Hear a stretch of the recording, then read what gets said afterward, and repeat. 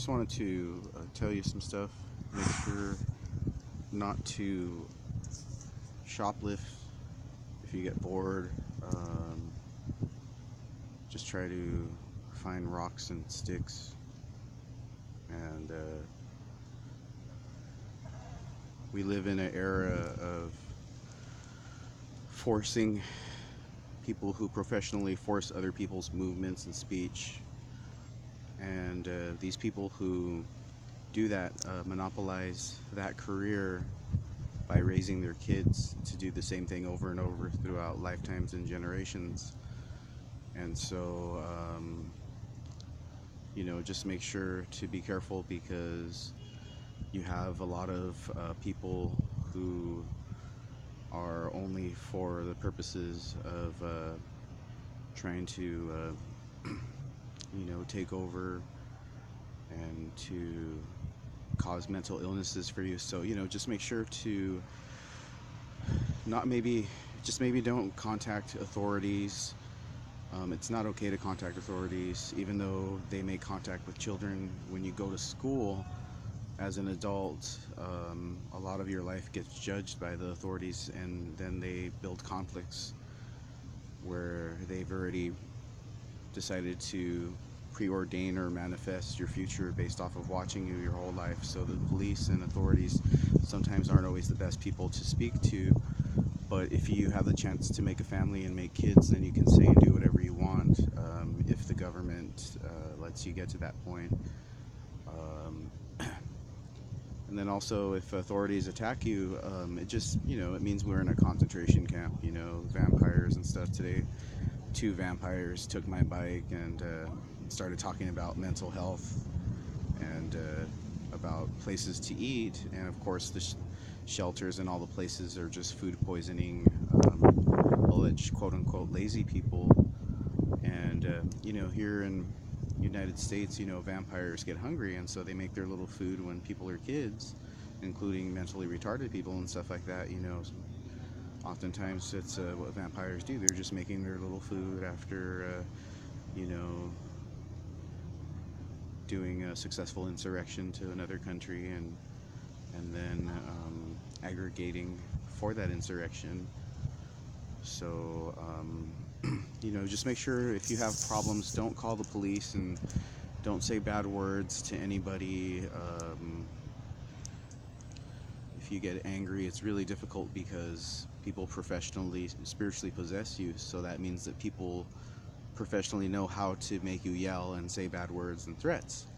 And just keep in mind that those people, that they remember 100 things at a time. And in high school, you're expected to remember 100 things at a time during tests like the Stanford Achievement Test, which we currently have, the SATs. When I went to high school, the SATs, I think actually asked me if I knew all the states and capitals, and I couldn't memorize that because of scaphocephaly, and scaphocephaly being something that is a lifelong debilitation of the memory and vision. But it wasn't just because of scaphocephaly, it was because of head blows, because of sustaining head injuries. And because I had to sustain so many head injuries regarding child abuse and adult abuse, it's just really, it makes a difference pertaining to the ability to memorize. And so just be careful to just don't call the police as much as possible, even though they seem like good guys. In your school during your free education. And then also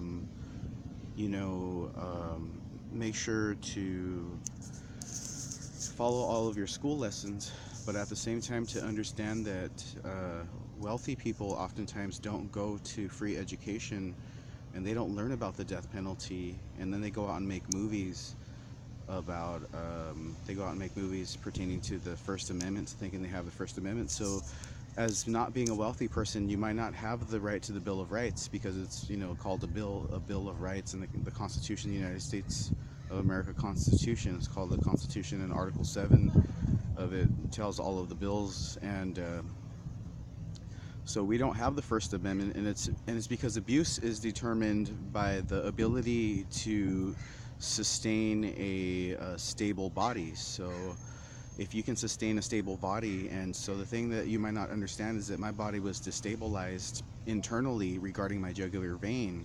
So that means that literally there's like a brain hemorrhage and contusions down my spine, and it's called infarction. When a brain hemorrhage dries up inside of your head, it's called infarction.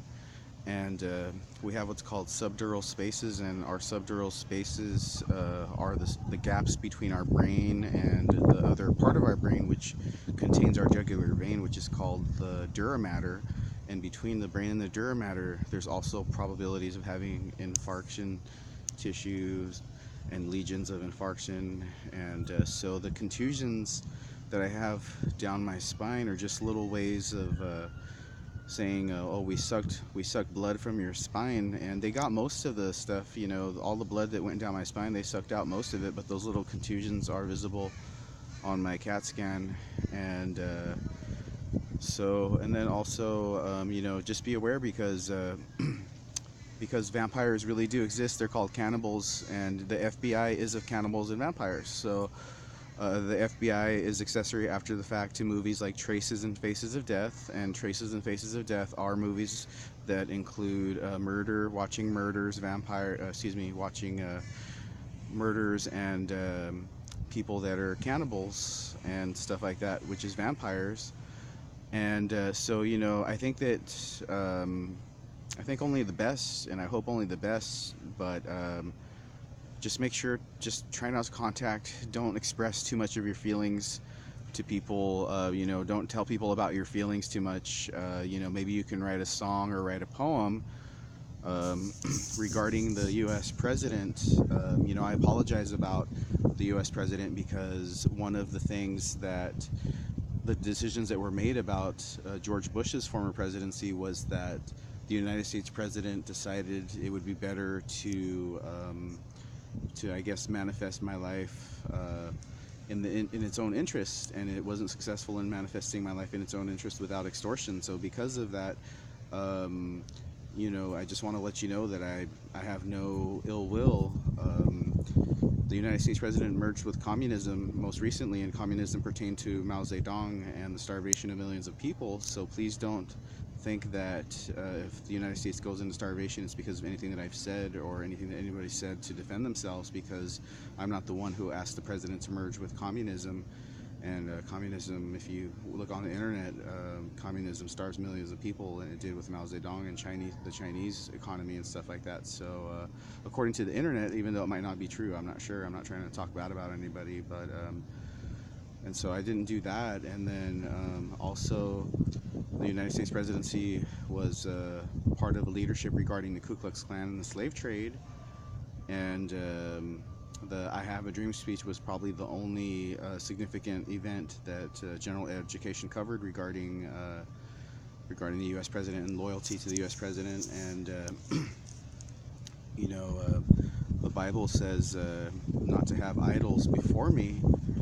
And people who swear an oath on the Bible often make the U.S. president into a death threat and conduct court with Bible oaths, or often use the opinion of people who come from religious backgrounds of swearing an oath on the Bible about making idols and stuff like that. So to make the U.S. president an idol to death, according to even its own self, is something that's illegal.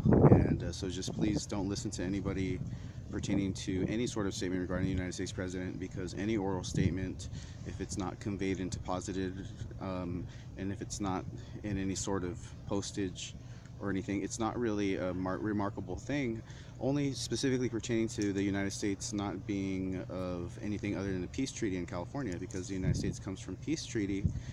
People who are at peace with each other often say things that are common statements regarding having good faith. And so common statements regarding good faith are something that we all do, and so that's why I'm still alive, is because of good faith one way or another. And I hope that you're doing good.